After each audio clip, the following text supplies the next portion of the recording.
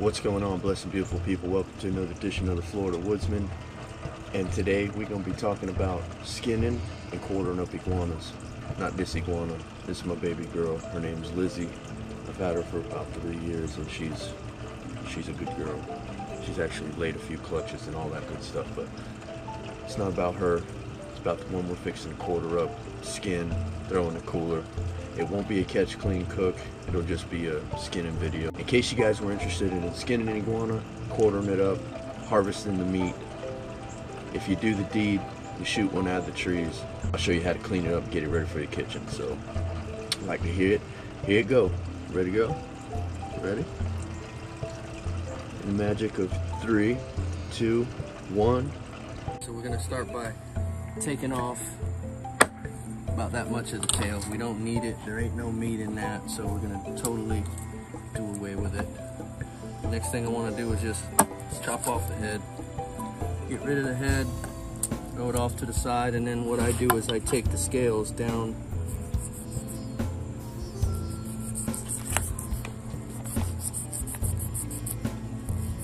Take it down all the way to the back, all the way down the tail, all the way. Just like that. Just like that. Right? Then you take your fillet knife and you just go down both sides of the iguana. Well, actually, you know what? We should have did this first. Got little hands. Yeah. There's like a little joint or something there. Yeah, we don't even. If you got a big enough knife, you don't need to join them. You know what I mean? If you're using a little knife, you'll have to find the joint. But since we're using a big boy, and this ain't a big iguana, we just go ahead and make a keychain, make an earring, or make a nose ring, you know what I'm saying? Say, hi, I'm an iguana. I got a new lucky charm. Rabbit's foot, iguana's foot. And you just, all you do is just like you would skin any other animal out. It's a little bit smaller than, you know, like a hog or a deer, but for those of you that have never done that kind of stuff, you just follow the skin. You peel the skin back, you follow it down, just like that. Look at that, see?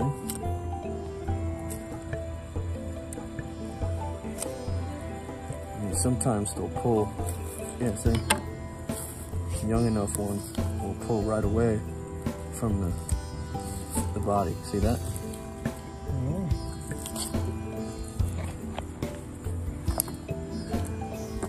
If you were trying to save the skin, you would go ahead and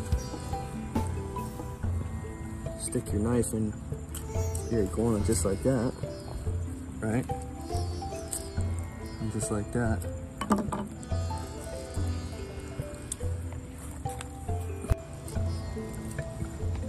If you've ever done a squirrel, it's kind of the same type of deal. You can shuck them right out of their skin. Same thing here. You take your knife, get it going right here, and then all the way back to the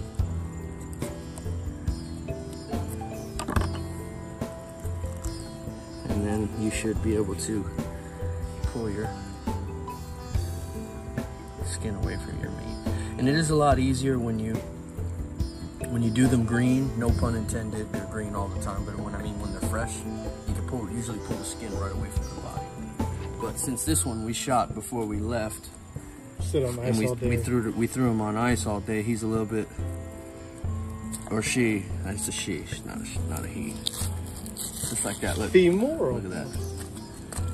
Oh, she was fat, we didn't know she was pregnant. She wasn't pregnant. No, it was a lot of, just finished eating. As you can see, I'm gonna lay this iguana skin out when I'm done, and you're gonna be like, wow, it's ready for a belt that liver or something.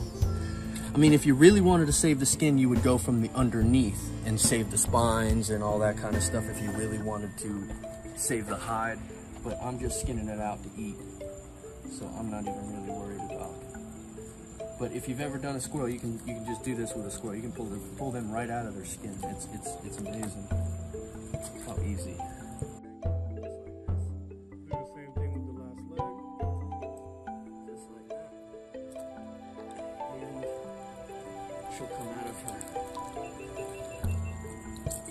She'll come out of her birthday suit. Just like that. Oh, baby, baby. There you go. And cut that. Get rid of that. We don't need that. And all I'm after is the quarters and the tail and the hind quarters. I don't want any of the guts or anything like that. So I'm gonna go ahead and cut it right there.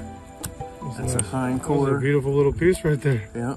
And I guess there's really not much. It's not that big, yeah. It's not that much up here, but we can go ahead and